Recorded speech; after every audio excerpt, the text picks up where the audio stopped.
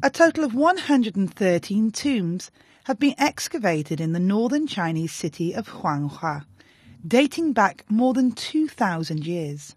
This type of burial using urns was usually reserved for children, but sometimes adults were also buried in this way.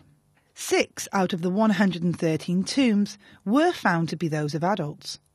The graveyard covers about 2,500 square meters.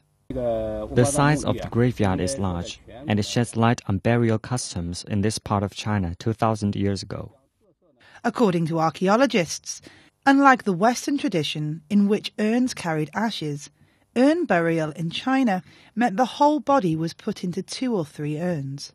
The urns were usually strapped together to contain the body, and one of them usually had a hole in the bottom, believed to give the deceased a chance of rebirth.